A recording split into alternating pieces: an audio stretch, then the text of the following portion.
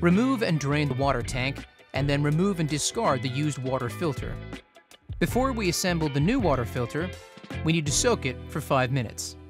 Set the new filter to the current month. Assemble the water filter parts and ensure they are firmly connected. Install the new filter into the tank by clicking it into place. Fill the tank to the fill line. Now reinstall the water tank. Set a reminder to change the filter after 90 days or 48 liters.